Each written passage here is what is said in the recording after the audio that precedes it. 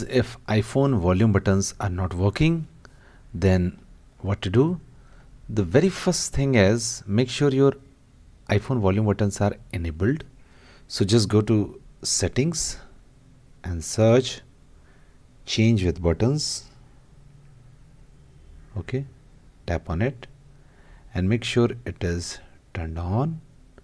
Okay, and then check whether the issue gets resolved or not.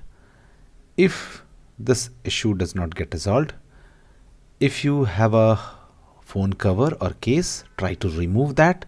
Maybe that case is faulty and maybe it is hindering it or wrongly fitted into the phone. So this is the second fix.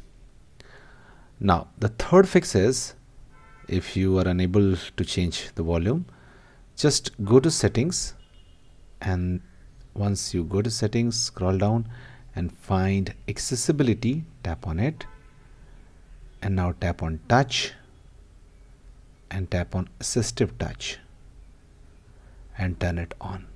Okay, so now this assistive touch will be turned on. Tap on it whenever you want to change the volume. Tap on device, and from here you can change the volume. Okay, wherever you go, this will be there. Assistive touch will be there.